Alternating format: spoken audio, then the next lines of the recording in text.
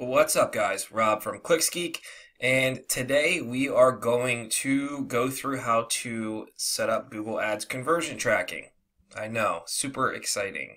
Um, but you'd be surprised, this is actually really confusing, and a lot of people do it wrong and then get frustrated because they're not seeing leads in their campaigns, and then they give up, and it's a big mess. So I'm going to clear that all up for you today. I'm going to do it step by step, how to set this up, okay? It's really easy, guys. I'm going to show you how to install the tags on your website or landing pages too. Really easy. All right, so we're back into our one client campaign here. And we're going to, this guy's already running and set up, but I'm going to still create a new conversion action just so you can see how I do it, all right? So the first thing we're going to do is go into our campaign here. You can see we have our account here, and we're going to come up. I don't know if you'll be able to see this, but you're going to click the little wrench icon that says Tools and Settings, drop down box Conversions, and we're going to create a new conversion. So here you can see I've already created a conversion for our call extension.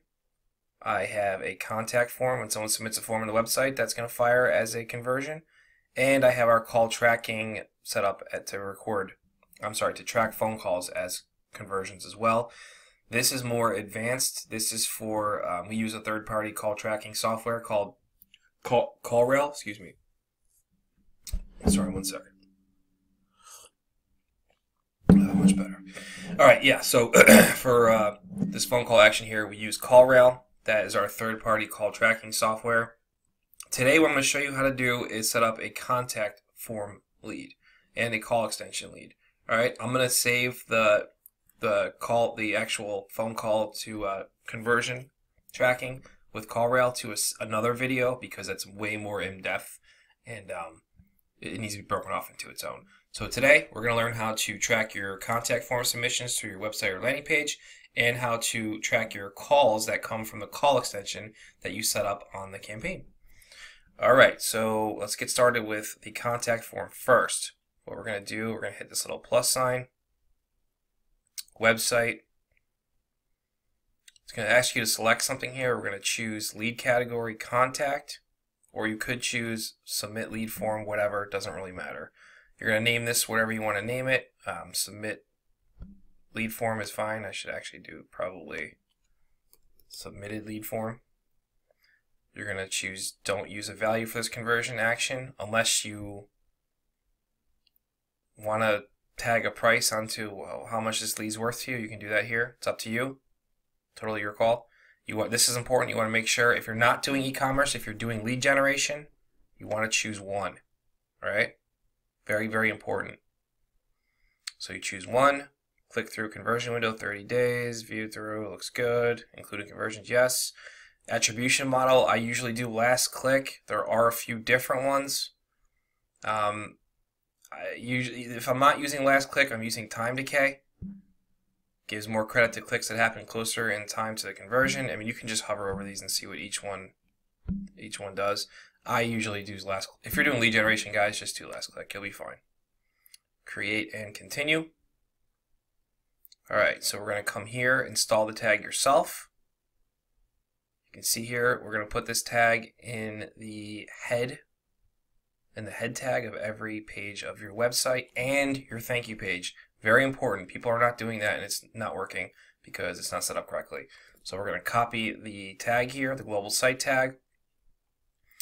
We're going to go into our conversion software, our landing page software, which you can see here we use Instapage. Really simple. Come to HTML, CSS, or JavaScript, either one. Doesn't really matter for Instapage purposes. You're going to paste it in the head tag here. Paste. So this is this is how you're going to do it with your landing page softwares, which if you guys use landing page softwares, you'll know exactly what I'm showing you here. Now, if you have a website, you just have to have your developer or yourself go into the back end of your website and make sure you install the global site tag on every single page of the website in the head tag. All right, really important. So that's it. You hit that, you paste that there, hit save. Next, you would go to your thank you page. So this is the page that shows after a form is submitted and the form redirects to this page. This is where we want the pixel to fire, okay? So we go back up to HTML, we paste our global site tag in here. Now here's where it gets interesting. We come back into Google Ads, come down here, and we take the event snippet code. Now this is the pixel that's going to fire and actually count this is a lead when someone lands on this page from Google Ads. And you just drop it right below the global site tag on the thank you page. On the thank you page only. Alright guys, very, very important. You only put the event snippet tag on the thank you page right below the global site tag in the head tag. Then you hit save and you're done. And that's it. Not rocket science, not very difficult. It can be confusing because a lot of people don't understand. I'm just going to delete this, guys, because I don't need it. A lot of people don't understand that you have to have the global site tag on the thank you page as well. And there's also people who try and set up conversions to fire when a button is clicked because they don't have a thank you page. So that's something I can walk you through that too, actually. I highly recommend you don't use this way. I've seen it be extremely inaccurate. If you're going to try and count form submissions as leads, it's always 100,000 times easier to just do it by having a thank you page and setting it up the way I just showed you. Alright, but let's go through it again and do it on a button click. So let's say you have a website where someone just clicks the contact us button and there is no thank you page. It just kind of like refreshes and says thanks for submitting or whatever. So you come back down here to your lead categories, submit lead form, set a value if you want. I'm not going to. We're going to move it to 1, so it only fires 1. Create and continue. So you're going to do something a little different here. So we're going to install the tag ourselves. And you're going to do the same thing with the global site tag. You're going to install that on every page of your website or your landing page and the thank you page. The global site tag is going to go just how I showed you the last time, except this time down here, do something a little different. You're going to choose, instead of a page load to fire, you're going to do click. Add the snippet to the page that has a button or a link you'd like to track for calls. Alright, so this code has to go on the page that has the button that you want to track. Alright, so I'm assuming if you don't have a thank you page, this would be your contact page. So this code would have to go on that page where the button is that you want to track. Now if we come through here, it kind of gives you a little brief. Copy the snippet below and paste it between the head tags of the pages you'd like to track right after the global site tag. Then call gtag report conversion when someone clicks on the chosen link or button. Alright, so that's all you're going to do. You're going to paste this code below the global site tag on all the pages that have a button that's going to submit a form that does not redirect to a thank you page. So again, guys, if you can avoid doing this, alright, seriously, it's going to be more of a headache to do it this way, to try and track button clicks, than just doing it with a thank you page, which takes 2 seconds to create. Alright, deleting that one. Alright, so we did that. We went through how to connect contact forms as conversions. Now let's do call extension leads. So you come up here, phone calls, calls from ads, continue, conversion name, I just do call extension. And I'm not going to give that a value again. I'm going to choose 1. Now here's something where I differ from most people. You can choose the amount of seconds that you want to pass before the pixel fires as a lead. Alright, now people are like, well, I want it to be a legit lead. I want it to fire, 2 minutes or 3 minutes after the call's made. That's fine. You can do it that way. I do 1 second. Now you might be thinking, well, what the hell is the point of that? Because I want to know what keyword is driving an action, regardless if it's a great lead or a bad lead or whatever. I don't care. I want to see keywords that are driving actual actions from people. All right, so that's why I want 1 second. I want the fire as a conversion, and from there you can go in and start, optimizing all that stuff. But I want to know. At least I want to know, because if you set it for 2 minutes, 3 minutes, whatever, yeah, it's probably a really qualified lead because they're on the phone for a while. But you're also not counting the people who are maybe abandoning calls that you have to call back, or people who are calling and they're just, you're taking down their information and you're done with them in 60 seconds. I mean, some of the lead generation stuff we do, guys just call and they set an appointment to talk with someone later on. I mean, it doesn't take 3 minutes to do that. So that's why I want to just see the actions. So that's what I do. You guys can do it any way you want, okay? Doesn't really matter. Attribution model, again, I do last click, create and continue. That's it. All right, now you might be thinking, all right, well, where the hell do I find that? So let's go move this. 1 second here, guys. Because I can't move this up here. There you are. All right, here we go.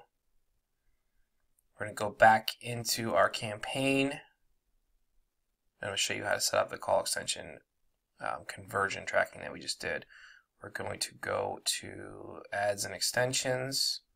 Extensions. Now let's say you wanted to set up a new, I already have it set up, so that's why I'm going to new. So you would go into your add call extension, you paste your phone number here. Now something to keep in note, all right, that a lot of people don't understand either. I highly recommend you set up a call tracking number to use for your call extension. Just use a third-party call tracking source, or use a number that's not on your main website. Just some phone number that's easier, that's separated from the main phone number you're trying to set this up with, all right? And it has to be, whatever number you use has to be on the website or landing page, because Google's going to crawl it and make sure. So if I put a number in here and it's not on the website that the ads are going to, it's going to get disapproved and it won't work. All right, so that's something to keep in mind. So then you're going to paste your phone number here, and this is where you're going to set up your conversion action. You're going to come down here, use account settings. We want to choose the one we just made, which was call extension. You would choose that, and you can do your, if you want it to be a mobile preferred, if you want your call extension to be preferred on mobile, this is what you would do for that. So it's click to call, or desktop, whatever, and then you hit save. That's it. That's all you got to do. So that's pretty much it when it comes to creating your, sorry, just give me a sec, I want to go delete that. Don't really want any extra conversion actions in here. So that's pretty much it when it comes to creating a conversion tracking for form submission and for call extension. Now, like I said, I'm going to make a third video. I'm sorry, I'm going to make a second video going through how to set up the call tracking via third-party call source like CallRail. You know what though? I guess I really could go through one more time and just show you how to. So Google does. Sorry guys, I'm like all over the place today. So Google does offer a way to track phone calls on your website using their own call tracking. So you don't really need a third-party call tracking. I guess. I mean, I don't use it at all ever because we use CallRail. It's just more sophisticated. But I can, if you're on a budget and you can't use a third-party call tracking software. I guess we can set it up. I'll show you how to do that right now. So come up here, we're going to hit the plus again. We're going to go to phone calls, and we're going to do calls to a phone number on your website. Continue. Name it. So let's just name it phone calls from website. We're not going to assign a value. You guys can, that's on you. 1. I want it to be 1 second because I want to see which keywords are sending phone calls, even if they're really, really short and hang-ups. Create and continue. We're going to install the tag ourselves. All right, so again, global site tag has to go on every single page of your website, including the thank you page, just like we did for contact form submission. So you're going to go do that. Then this is where it gets different. So you're going to enter the phone number as it appears on your website. So whatever the main phone number is on your website, you're going to put that right here, and you're going to hit create snippet.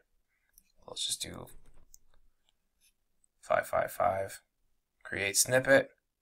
All right, install phone snippet. So we're going to copy this code, and this code has to be pasted below the global site tag on every single page of your website where their phone number is displayed. All right, and what this is going to allow Google to do is swap out the number that's on your website or your landing page. All right, but you have to make sure the number that is on your website or landing page is the number you're putting in here. All right, because that's what Google's going to crawl your website and search for to swap with their call tracking forwarding number. All right, and then you would hit next after you install the code, and you're done. And that's pretty much it. I mean, that's the gist of how you set up conversion actions with Google, and that's all three of them now. I mean, that's call extension, that's contact form, and that's actually swapping phone numbers on your website using Google's conversion tracking to do that. So if you guys have any questions about that, drop them in the comments below. Make sure you give me a thumbs up, like this video. Don't forget to subscribe to our channel and to check out the links in the description. I put a lot of cool stuff in there, including a free 3-part video series course on optimizing your Google campaigns. So make sure you guys check that out. And besides that, I will see you guys in the next video. Oh wait, no, one more thing. I am going to make another video for the third-party call tracking setup too, using CallRail. I think it's going to provide a lot of value for you guys. So I am going to make that, and I'll try and throw a link in the description below this video to that video after I make it, just so you can kind of hop to the next and just kind of see how I do that too. But for any Google Ads campaign you start, what I've shown you today in this video, you can successfully set up a Google Ads campaign and track all of your leads and calls. So that's all you need. All right, guys. Bye.